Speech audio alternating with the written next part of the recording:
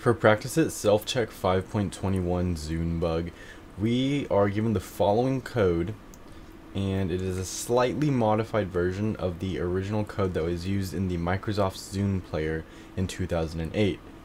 There's an error in here where it does not really work for a leap year. It says right here that thousands of Zune players were locked up at the end of 2008, which was a leap year.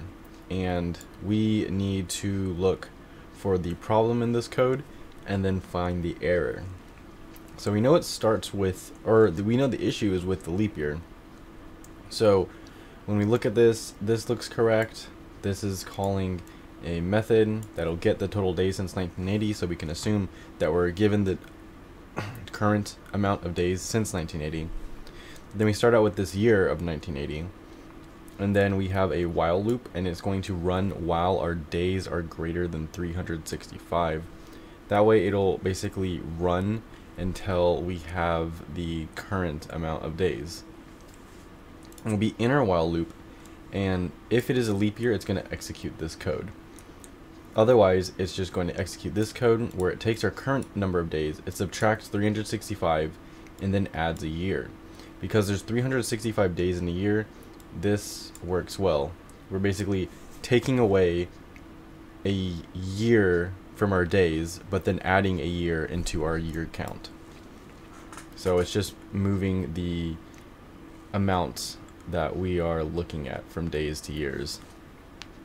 Then if we do have a leap year, so if we're in 2008, we'll be in this if statement instead of this else statement. We'll say if is leap year, and since that's checked, we're going to be in this block of code now. We see that if our days is greater than 366, which it is not a leap year, or which it will be, because even though we're in a leap year, which is 366 days, we still have more days to count. So if our days is greater than 366, we're going to be in here, where we subtract 366 and then we add 1 to the year. However, once our days is the same as our leap year, which is 366, so let's say we were back in 2008 and the current day is the same day as the 366.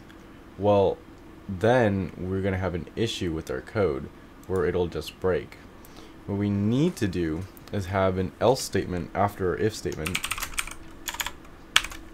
where if our days is the same as 366, so it's the current date, we will just break out of this if statement right here. And if we do that, we will go back into our while loop and just continue on counting.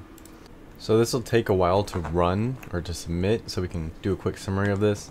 In our first two lines, we are getting the total number of days since 1980, so this is going to be some huge number, and then we are getting the total, or we're getting the year of 1980, which is where we started at.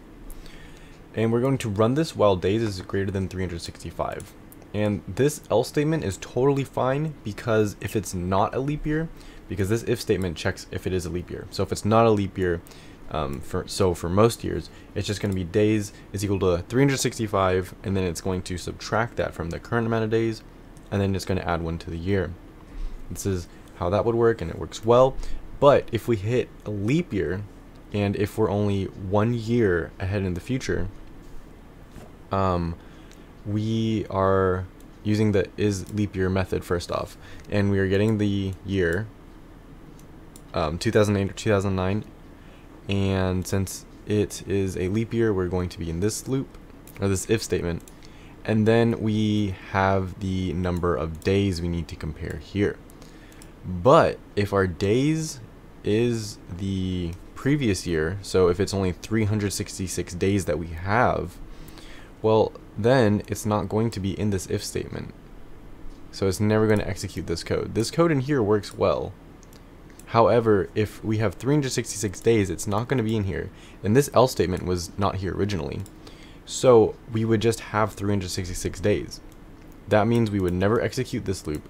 We would break out of this if statement, and we would not execute this else statement because we've already been in this if statement.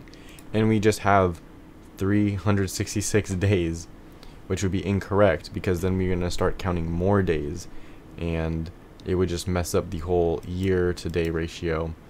And that's why we need this else statement to break if there is a equivalent amount of days to 366, otherwise it would mess up this if statement. And after we understand all that, we have passed the test, and this problem is a little tricky, but this is the correct code for this problem.